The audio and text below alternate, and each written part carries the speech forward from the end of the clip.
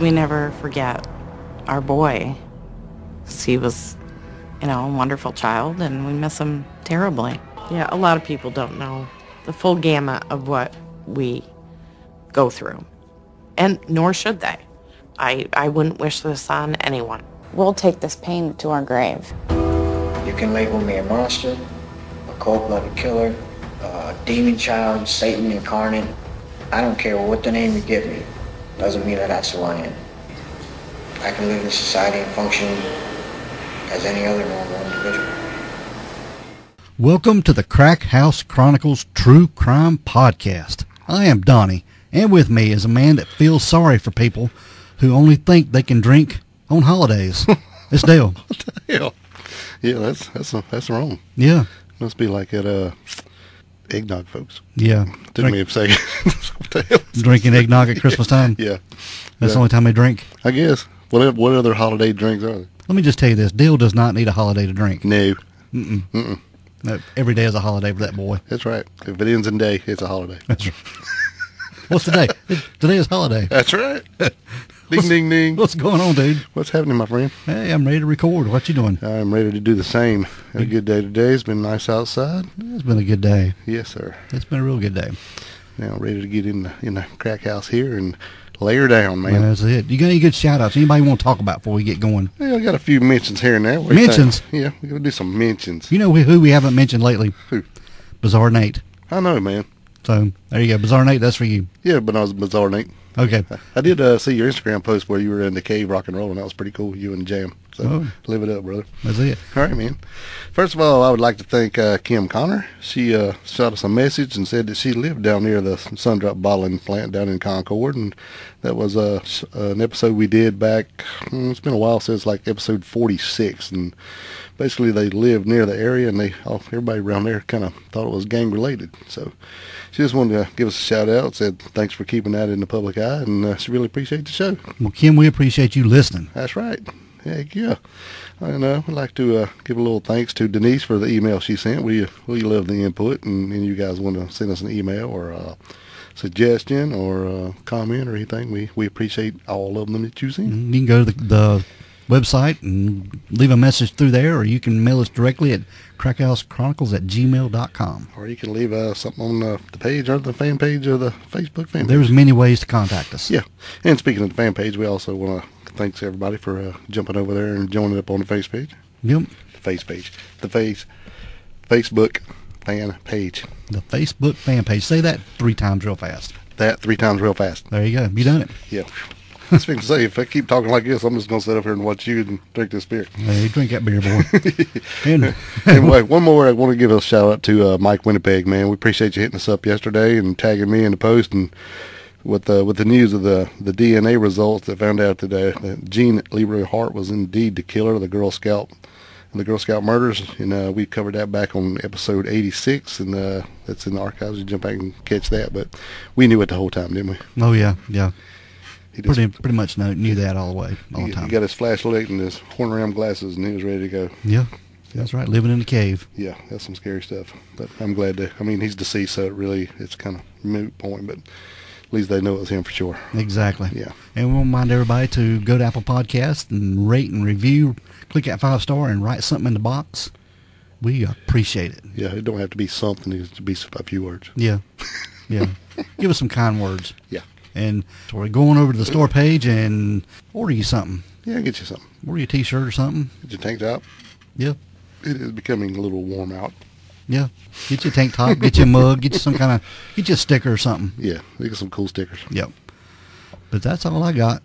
All right, then. All right, we are going to get into our episode, dude, this week, and I'm going to tell you, we hit another one that's pretty rough. You think so? Yeah, we've covered a lot of stuff, a lot of different things, but we're just going to get into this one and jump in and... Yeah, when you said it was going to be like a child killer this week, I thought it was going to do like Michael Myers or something. No, but this is a little bit different. Yeah, definitely. We've done a lot of serial killers, a lot of people who've killed kids and things, but never a kid who's killed a kid. Right. So this is what we're going to talk about today. All right, then. But this takes place back in 1992, August of 1992. And it starts out at the home of Dale and Doreen Robie. Not me.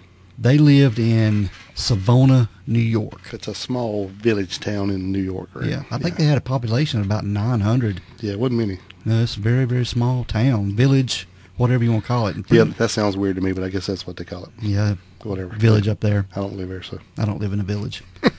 But It takes a village, you know. you would think that everybody living there would know everyone Oh, well, I would think so. or have seen somebody that at one time or another. You sit on the porch long enough, everybody's come by. Pretty much, you'd think. Yeah. Yep. But like I said, this takes place with starting out with Dale and Doreen Robbie in their home. This was on August 2nd of 1993. Mm-hmm.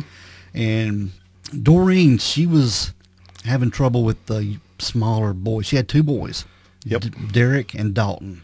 Derrick was 4 and Dalton was 18 months. Yeah. It's time. But Derrick was almost 5. He was getting pretty close to 5. Knocking on the door. Yeah. Okay. But she was having trouble with Dalton that morning. He was being fussy and just wasn't cooperating at all. Right. We all had them days. But Derrick was supposed to be going to a day camp. Mm-hmm. It was right down the street, and Doreen had been taking him every morning. But this, like I said, this morning, Dalton was giving her a fit. Yep. Wasn't cooperating, crying, just was not satisfied at all. And Derrick, he had told his mom that he can go himself, Yeah. walk by himself. Right. Like I said, it was just a block away on the same street. It was a dead-end road, too, I believe. Yeah. Yeah, and it's on the same side of the street as their house. He so- wouldn't have to cross the street or anything. Right, just right down. Yeah, just less than a block away, I believe. Yeah. Yeah. So she decided to let him go. Yeah. It was the first time she ever decided to let him go anywhere by himself. Which, when we first started talking about this, and, he was like, well, he said he was 4 years old and went by himself. I was flipping out. But, when you think about it, it's in the 90s, which, it's still the 90s, but, it just wasn't real far, less than a block. So, it's a little bit more understandable. Yeah. But she kissed her son goodbye and waved bye to him, and he headed out. Yep. And told his mom he loved her. Yep. And was gone. And was gone.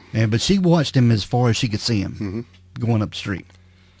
And on his way there, he crossed paths with another kid, Yep. a 13-year-old boy named Eric Smith. Right. Now, Eric Smith, he was on his way back from the day camp. He had been sent home for bad behavior. So we're going to talk a little bit about Eric Smith right now. Okay. Now, Eric Smith, he was born on January the 22nd, 1980 in Steuben County, New York. Now, Eric lived with his mom and his stepdad. Right. And his stepdad was kind of rough on him. I mean, he wasn't really abusive, I don't think, like most stepdads we've talked about. Right. But still bad enough. Yeah, well, he said himself, he had sort of a temper and stuff, and and Eric was kind of a loner. He'd been bullied a lot in school. He had glasses and real fire red hair and freckles, and and said his ears were kind of big, so he was a perfect target for being bullied all the time. And said most of the time he would come home even off the bus, he'd be crying about it every day because somebody'd be on his butt. Just by the way he looked. Yeah, just catching hell for basically the way he looked. You know how bullies are. They're going to find something and just pick on you. Yeah. But, day after day after day after day, it gets a little old, And I'm sure, he came home a lot whining about it, and, who knows what's going on at home, but I'm sure he didn't want to, the stepdad probably didn't want to hear it every day, basically telling him, well, when I got to feeling that bad, I'd just go out and punch the workout bag till I was tired, and this kind of stuff. And even when he come in asking for help, going, I really want to hurt somebody, I need to do something. That was his advice to him. Yeah. So it wasn't a whole lot of parenting going on there, I don't think. But in my opinion, Eric, he wore Jeffrey Dahmer glasses. Yeah. And Yeah, he did. And his ears set real low on his head. They attribute a lot of this to his mom, because when his mom was pregnant with him, she took some medication that helped with her seizures and epileptic seizures and stuff. Right. Which they don't allow them to take now, but they claim that caused some minor birth defects maybe. Right. So that's what they're blaming on anyway. Yeah. But in school, Derrick, he played in the band. He played trombone. He wrestled. And he loved spending time with his grandparents. Mm-hmm. His grandparents were Red and Edie Wilson. And they even said when he would come in, they would give him hugs and kisses, and Eric just liked being a clown. Yeah. Well, like I said, he was catching a lot of flack on the bus and stuff, and that's pretty much the way it was when I remember going to school too, and that's why I think that a lot of people had a different account of him when they would see him at school. He was, cracking jokes. He was in the band. I think he played trombone, maybe. Yeah, he did play trombone. Yeah. And I think he was on the wrestling team. So people. That's why a lot of research is like, well, was he like this or was he like that? Well, it could be both. At school, he could be a whole different person than by the time he got off the bus. Because basically the bus is where you can catch, because, they're all different ages of folks on the bus. And, usually at school, you're pretty much with your same group of friends or same group of folks every day.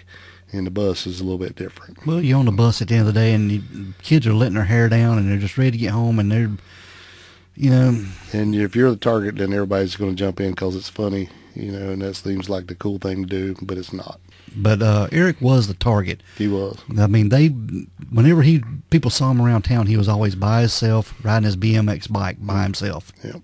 He didn't have any friends or any close friends that he hung out with at all. Right.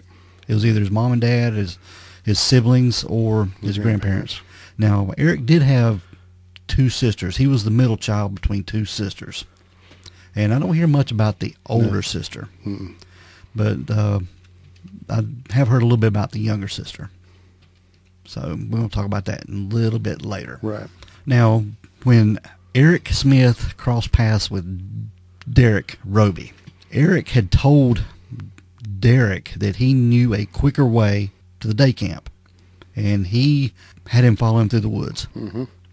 And when he got him into the woods, this is when Eric got behind him and started choking him. Yep, strangling him. Mm-hmm. Now, Derrick started fighting him a little bit. He was a lot smaller than him, but he started fighting him. And he was able to get Derrick on the ground at this point while he was choking him. Right.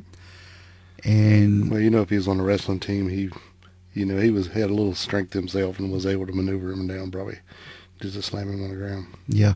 And once he had him on the ground, he managed to find a rock. Yeah. And at this point, he picked the rock up and was hitting Derrick in the head with the rock. Yeah.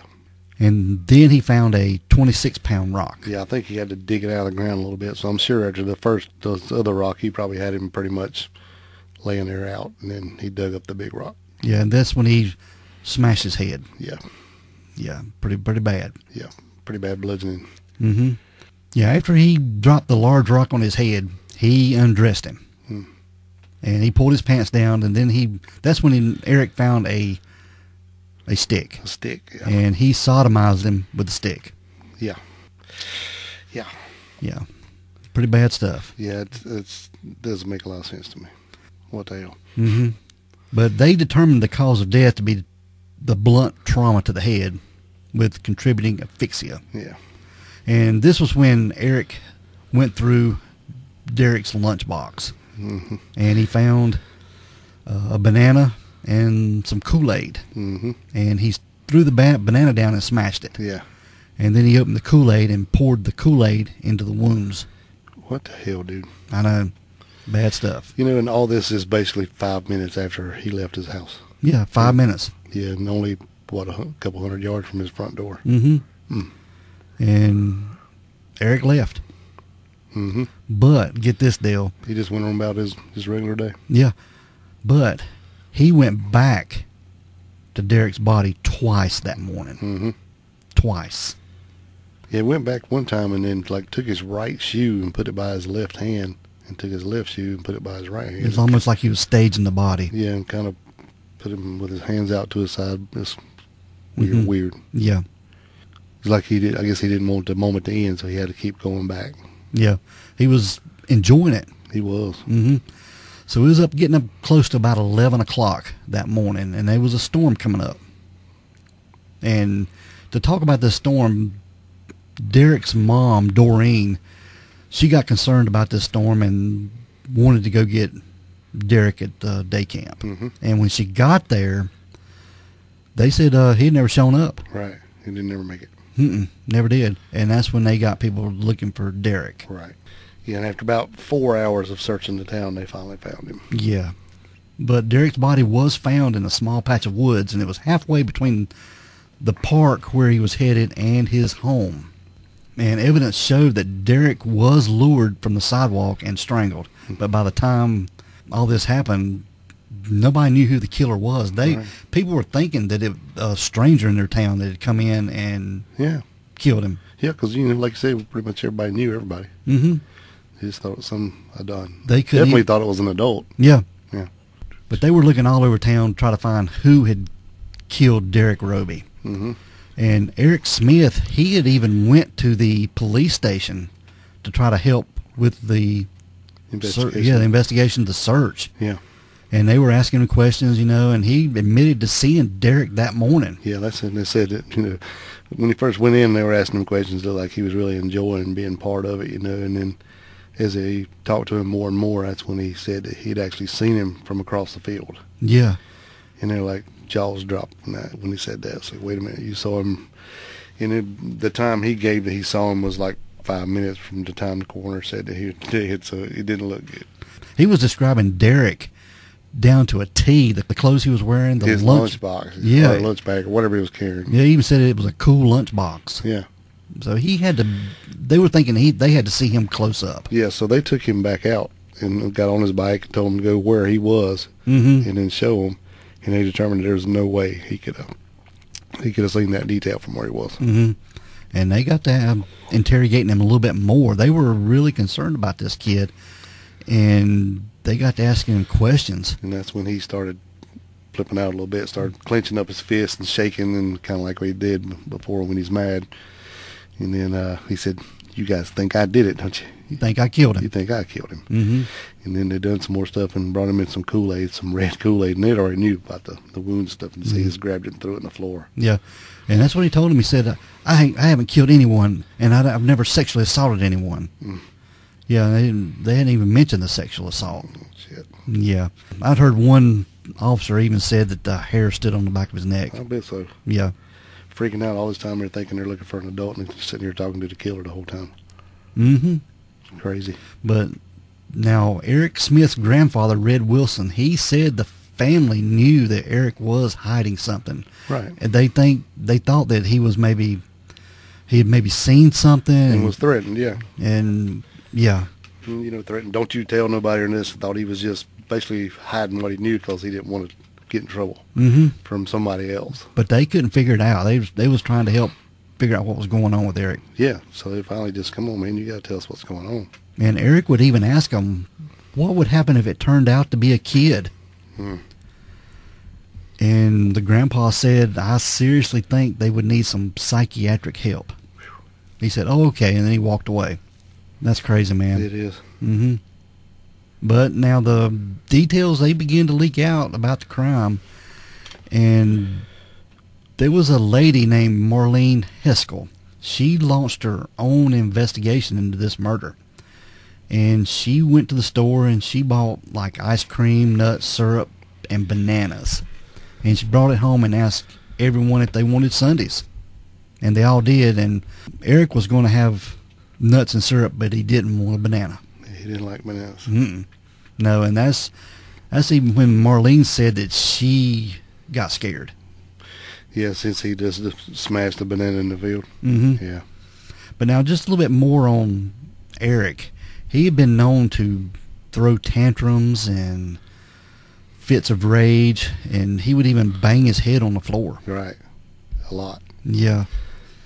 Yeah, it's one of them, and I don't get my way, I fall on the floor and smash my head in the floor. Yeah. Yeah. But, they say, and they don't know if, how severe it was, if it was like giving himself many concussions or whatever, but, just sounded like he needed some parenting, I think, or maybe just some attention. I don't know, but it's just not right. No, it's not. But now just 5 days after the murder, Derrick Robie, he was buried in his baseball uniform. Yep. Yeah. He loved baseball and he loved soccer. And yeah, his daddy was a t-ball coach, and he just loved the t-ball stuff. Yep. It was his favorite thing. And just 2 days after the funeral, Eric Smith confessed to killing Derrick Robie. Yeah, they finally talked to him again and told him they needed to tell him what he knew, and that's when they told him he was sorry, but he killed that kid. Mm-hmm. Wow. Red Wilson, his grandfather said it's still hard to believe about his grandson. Mm-hmm. Something must have happened to him because that wasn't my grandson. Crazy. Yeah. He just said basically when they asked him why he did it, he said he really didn't know. He just saw that blonde kid and wanted to hurt him. He just wanted to hurt him. Now, a little background on Derrick. You know, even though he was 4, he was basically the honorary mayor of the town. That he was always on the corner on his bike, waving at everybody going by. He wanted to be everybody's friend. He was just like probably the most popular kid around. Mm-hmm. The way it's been told to me. He's a very cute kid. Yeah, and everything was going his way, and everything was great. Mm-hmm. And meanwhile, and that's what it hit me today when I was doing some research on this, and I kept hearing this stuff, you know, and I really hadn't never put it together, and then I'm like, wow, wait a minute. What if this is the reason that Eric lost it? You know, and then you told me that, you know, he'd just been sent home for bad behavior from the same place that, the day camp where he was going. Do you think that, when he locked eyes with him, he knew he was Mr. Popular, Mr. Goody-Goody, yeah. Mr. Everybody's buddy, and I'm Mr. Mayor, yeah, and I'm nobody, and I'll never be anybody, and because that's basically what, you know, his stepdad always said. You know, he'd come on, he'd say that, you know, he was nobody, he'll never be anybody, just because he had been told that so much and been put down so much. He basically had no self-esteem at all. Mm-hmm. You know, and you just think, you know, after anger and rage, maybe it just snapped him. Could have. So I'm thinking, wow, you know, because you know it was really weird. I don't think they didn't really know each other, and I think maybe Eric probably knew who Derrick was, just from the way everybody said that he knew everybody in the town and the way he acted. But I'm sure that Derrick didn't know Eric. Mm-hmm. But once they were in, you know, and he was friendly to everybody. He wanted to be friends with everybody, so he wouldn't think nothing out of the ordinary when he invited him to walk off with him. Mm-hmm. And then he just took advantage of him. And, you know, I think, you know, I think that Eric had already been hurting animals and doing basically the stuff that we always see that's in the timeline of serial killers. You know, it was basically, you know, headed that way, it seems. And then he goes to camp to try to be cool with all the other kids, and they send him home, and then he runs across Mr. Mayor. Mm-hmm. I really think that had something to do with it, why he picked him. I think so too. It's very possible. But now Eric he fit into that McDonald triad, that trifecta of 3 traits that's pretty much coined by forensic psychiatrists. And, you know, him setting fires, cruelty to animals. He would shoot dogs and cats with BB guns, mm-hmm. and drown birds, and he would even wet the bed. All kind of mess. So he had those traits of problematic. Yeah, stuff, you know. Some serial killers have. Yes. And Eric even had speech problems, and it's even been reported that he became attracted to girls by the age of 4, and he became a heavy smoker by the age of 9. Wow. And he had a speech problem too. He would drool when he would speak. Right. So he had some stuff going on. Right. It's really sad, really. Mm-hmm. And Eric was in the 5th grade at this time, but he had been held back in the 4th grade. So he spent 2 years in the 4th grade. So he was a little bit older than the kids in his class. Right. So he probably had to be bullied for that too. Yeah, well, I'm sure. Yeah. So everything that Eric had was going against him, Dale. Yeah. You know, and he wasn't getting any help at home because, like you said, he would go to his stepfather about what he needed to do. Yeah. You know, and his mom just basically told him he needed to stand up for himself. Yeah. Well, you know, it's all great, you know. But, I mean, if he was on the wrestling team, you know, I could see he could do a little bit, you know, whatever. I mean, but I don't know. That's not very good advice. I think their parenting skills are just trash, if you ask me. Yeah.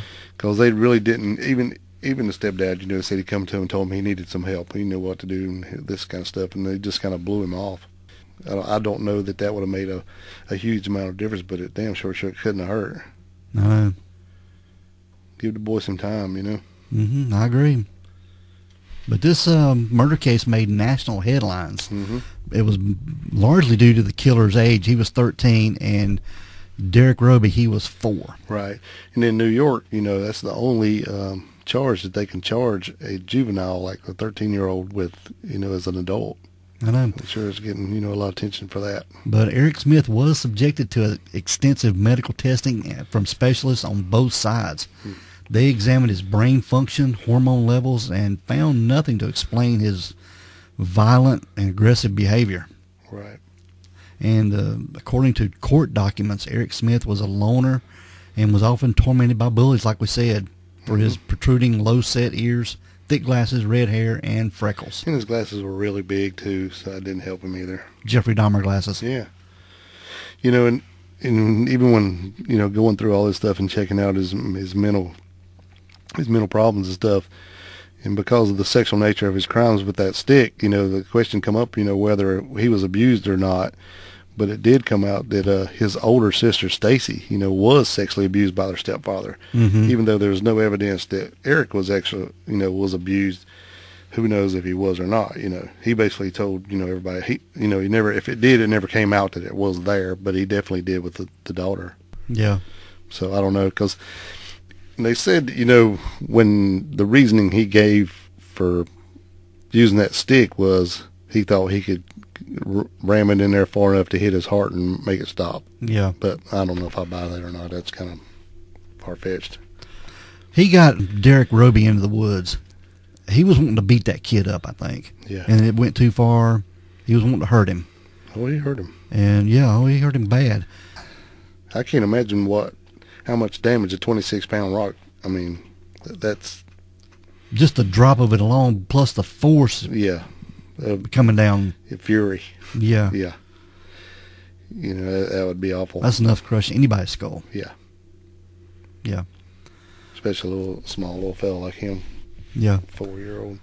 But now on August the 16th of 1994, this was a little over a year later, Eric Smith was convicted of second-degree murder and sentenced to the maximum term then available for juvenile murderers. Yeah, 9 years to life. Yeah. That's a big gap. But while he was in jail, Eric Smith read out an apology to the Robie family on public television. And it said, "I know my actions have caused terrible loss in the Robie family, and for that I am truly sorry. I've tried to think as much as possible about Derrick will never experience. His 16th birthday, Christmases, any time, owning his own house, graduating, going to college, getting married, his first child. If I could go back in time, I would switch places with Derrick and endure the pain I have caused him. If it meant that he would go on living, I'd switch places, but I can't." And at the end of this statement, Eric Smith states that he cannot bear the thoughts of walls, razor wire, and steel metal bars for the rest of his life. He has also apologized to Derrick Robie in interviews. Yeah, but Eric Smith was held in a juvenile facility for 3 years and then transferred to an open prison for young adults. And in 2001, he was transferred to the Clinton Correctional Facility in Dannemora, New York. Yeah, and then since it was 9 years to life, he's definitely eligible for parole. After 9 years, yeah. Yeah. And he would go up for parole every 2 years. Right. After that. Which basically means that Dale and Doreen would have to relive this every 2 years. Every 2 years. And they said a lot of times they said that, they wasn't able to go into the actual hearing, so they would make home movies and stuff like that to send to the board to make sure they knew what they had lost. Yeah. And they did this for Derrick. Yep. Years after years after years, every 2 years. Every 2 years. And they would get a letter from the parole board right around Christmas time. Merry Christmas. Yeah, and have that hanging over your head over the holidays, man. Right, yeah, that sucks. Can you even imagine? It's hard enough you're missing him, and then you get that letter that you have to go and try to keep the killer in prison. It's crazy. Yep. And as of May 3rd, 2016, the New York State Department of Corrections website showed him incarcerated at Collins Correctional Facility. and it's a medium security prison for male inmates in Erie County, New York.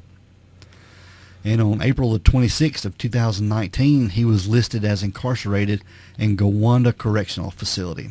And it's a medium security prison, which is co-located in Collins Correctional Facility. And get this, on November the 30th, 2019, he was listed as incarcerated at the Woodburn Correctional Facility in Sullivan County. So he was moved around quite a bit. Right. But Smith had been denied parole 10 times since 2002, most recently in January of 2020. And after the failed 2012 hearing, the parole board cited a concern for public safety in its decision, and Dale and Doreen, they opposed his release. And at that hearing, he told the parole board he would not return to Savona if released and would go to a shelter or halfway house instead. Yeah, I wouldn't think you'd want to go back there. No, And if I was Derrick's dad, you damn sure wouldn't want to come back there. I wouldn't want to see your face in that town again. No. Mm-mm. Now, in October of 2021, this was just last October, Eric Smith was granted parole after 27 years of incarceration. He was raised by the prison system. Yeah. Yeah. And he was scheduled to be released on November 17th, 2021, but his release was delayed because he did not have Proper housing. Yeah. Yeah. And I think you said that they finally found him somewhere in Queens, New York, which is like 200 miles away from this place. Yeah, from Savona, New York. Right. But he was ultimately released from prison on February the 1st of 2022 this year. Crazy. And they had asked Eric, what he wanted to do with his life, what he wanted to do, and he claimed that he had met someone, he had met a woman. Yeah, he had a fiancée. Yeah, and she was studying to be a lawyer. Yeah, I think she had contacted him on stuff about, the psychology part of the children and all this stuff. And basically just interviewing him, and then they fell in love. Talking about the juvenile justice system, I think. And all that, yeah. But he claimed that he wanted to get a job, and he wanted to help bully children. Yeah. Yeah. That's a good thing, I guess. But it's honorable, but, that's just something to say. It sounds like to me that's something to say to get out of jail. Yeah. I mean, if he does it, fine. If not, whatever. I don't know. But he said he wanted to get married and have a kid and get a job and have the American dream, pretty much what he said. Right. He said, just like every other decent person, is like, wait a damn minute. I think you're the decent person here, dude. Yeah.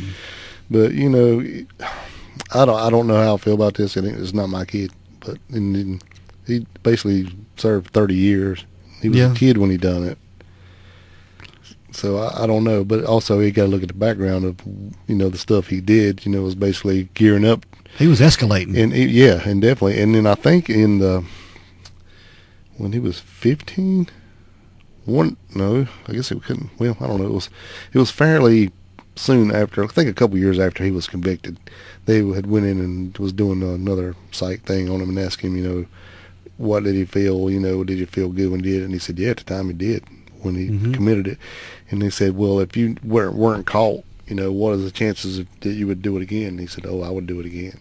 Yeah. And that was early on. He enjoyed doing it. Yes. Because that's why he went back to the body 2 more times. Yeah. He didn't want that to end. Basically, the feeling was, this time it's not me getting hurt. I get to be the one giving up the pain. I get to lash it out. Right. Mm-hmm. And it said, and the Robie family and the Smith family have not exchanged a single word in all these years, even though they still live in the same town. Yeah, they found themselves face to face, but they never spoke. I can't even imagine. Wow. Yeah, and Dale Robie said, well, we can't live here. So I live on Robie Road. They had moved not long after that happened, basically to a house that didn't have so many memories of Derrick, especially for Dalton, to help him. Mm-hmm. And it's pretty wild that he said, basically Robie Road is where all his family lives, so they wouldn't want to leave their support system. Basically, what he was saying. Yeah. But it's crazy. Now, years later, to honor Derrick, volunteers bulldozed the scene of the crime and put in a new ball field. Yeah. In memory of him, and actually erected a little statue of Derrick. And we'll post some pictures of that. Yeah, it's pretty cool. But now it is reported that Eric Smith's grandfather, Red, he helped with that ball field and helped grade to make that happen. Right. You know, we talked about a little bit about that today. You know, what would you do? I'm like, well, you really can't blame them, man. You know, especially the grandparents. Yeah. I'm sure they've done all they can do. You know how grandparents, you know, they're going to love him to death, you know, when he comes over there. You know, and there's some little video clips of him here and there where you can hear him talking to him and stuff, and it's just like a regular kid. You know, and I'm sure he wasn't getting the I don't know, I don't want to trash his parents too much more anyway, but I'm sure he was getting a lot better care at the grandparents than he was at home, or sure seems like it. Yeah. Yeah. But, you know, I've thought about this hard and heavy, and I don't know how, you know, as far as the Robies being a parent, I wouldn't want him to be out, but they don't have to face this parole board every 2 years now. Right. It was kind of like, I mean, I know it's difficult, but basically you're out of prison too. Because before they were just chained to this thing that they knew they were going to get every 2 years. Yeah, this letter came every 2 years. And you get it and it's over and you're like, whew, and then you go, well, let's go ahead and start preparing for the next one. Because, you know, it's just something you would dread. And now you can just kind of go on with your life. You know, you still have another son. I mean, you're not forgetting Derrick, but you got to live for your other son too, you know, who's now, what, 30 years old, married with some kids, I think. So, yeah. So, you know, I mean, I don't know. I don't know either, man, but it's just, I've heard an interview with Derrick's mom, and she said it is a relief knowing you don't have to go to the parole board anymore. You can start living your life and moving forward a little bit. Well, you know, I'm sorry, I meant to cut you off, but that's all right. Like I said before, you know, I think she was kind of tired of fighting the fight, you know, and Dale would remind her that we have to do it for Derrick. Well, you know, now it's over. We can let Derrick go, you know, a little bit, and then we can live our life. And I think that's basically what you're trying to say. Yeah. You know, it's just because before that's all you think about. Yeah. You know? And it's kind of like, you know, they have an inscription on the statue. Basically, it was dedicated to be a gentle reminder of what childhood is meant to be, which I thought was really cool. Yeah. You know, and just everybody can go back to being carefree and kids and stuff, you know. And but I'm sure Eric Smith surely changed the damn lay of the land in this place. Went from everybody knows each other to nobody caring about nothing not a care in the world to holy shit, what just happened? I know. Now, I've heard Derrick Robie's dad say that when they're out and it's Derrick's birthday, they always go and get white ice cream and sprinkles because that was his favorite. Yeah, that's what he called it, vanilla. We want white ice cream with sprinkles. Yep. You know, and then they said it didn't matter where they were, you know, if they were on vacation, whatever, they had to go search out some white ice cream. I thought that was cool. So, yeah, they still do things to remember Derrick. Yeah. And I've heard an interview with Dalton. That was a younger brother that was 2 at the time. And, you know, he don't remember his brother, but he's seen videos, and he always wonders what it would be like to have that best friend to talk to and do things with. And yeah, you know, I was thinking today, man, I wonder if he ever really gets depressed about thinking, you know, I mean, I know he was just a baby and it's all different, but if he wouldn't have been pitching a fit that day. Yeah, he can't control his actions. He was a baby. Right. You know, 18 months old. And I'm sure that day haunts his mom, you know, because that was the first time she ever let him go by himself. And how many times has that happened? First time. I can't imagine what this family goes through, man. Right. They can't blame themselves. They cannot. No, definitely not.